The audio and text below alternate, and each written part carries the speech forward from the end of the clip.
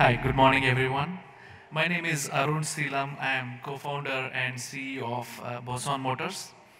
Our vision is to empower farms through automating chores and helping them uh, implement automations themselves. Our product is a light-duty electric utility vehicle. It has a payload of 1 ton and can do a 70-mile range on a single charge. Takes about 3 hours to charge. Uh, the biggest selling point or the biggest attraction of our vehicle is it is extremely easy to automate. You perform a chore, record, and play. As simple as that. Just use it around your farm and the vehicle will try to learn its way around the farm and even suggest new automations and new loops that help you save day-to-day labor and address the severe labor shortages that we have. So our vision in creating Boson and founding the Boson company is to create an Android phone of farm automation, an accessible and affordable hardware, and ability for the farmers to be self-reliant on implementing specific automations that are relevant to them. Right now, we are partnering with almond pistachio growers out of California and helping them implement spray solutions.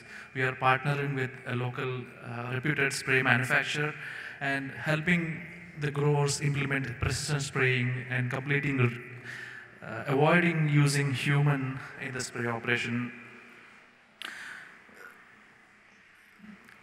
The grower has access to the data and can control the spray in the machines completely from the palm of their hand.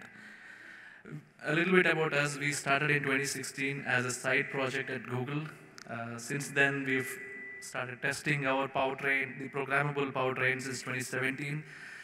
We are about 150 folks now. We have established a manufacturing unit in India. We have a research and development site in the Bay Area, California, and Dallas. We have been in Fargo for the last 2 years.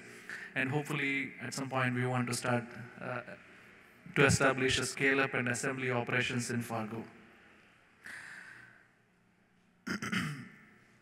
About the vehicle arrives in a semi-finished format. About 30% of the value is added on the state side in California. We are working on bringing the supply chain as much as possible on the state side. And first, I also want to take this opportunity to thank Grand Farm. It has really been a privilege to work with you and witness your audacious vision in bringing Grand Farm into reality and allowing us to be a part of it.